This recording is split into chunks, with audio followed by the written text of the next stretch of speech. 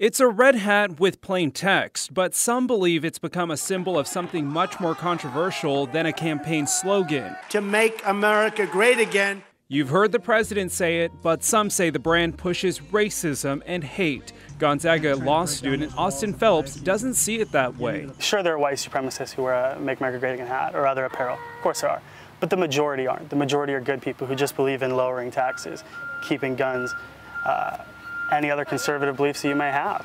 Phelps posted a response in the American Bar Association Journal to another story written by Jeffrey Omari, a visiting professor at GU. Omari found the hat offensive, but didn't say anything to the student until he wrote about it online. From my progressive perspective as a black man living in an increasingly polarized political climate that is America, MAGA is an undeniable symbol of white supremacy and hatred towards certain non-white groups. How do you respond to this? His article is based on an entire assumption of the student being a white supremacist when the student's not. The student just has these political beliefs of supporting the president. Omari says he doesn't believe that the student was trying to direct a hateful message towards him, and he respects his freedom of expression, but felt that the hat was like a, quote, siren spewing derogatory racial obscenities at him for the hour and 15-minute class. I think that if Omari were to ask the student, why are you wearing this?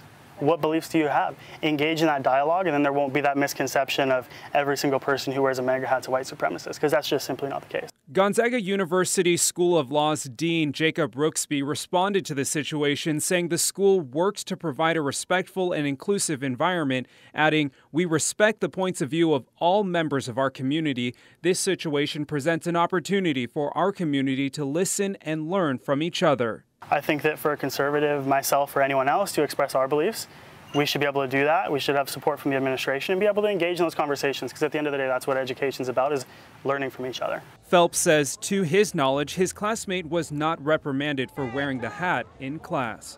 Reporting in Spokane, I'm Tim Pham, KREM 2 News.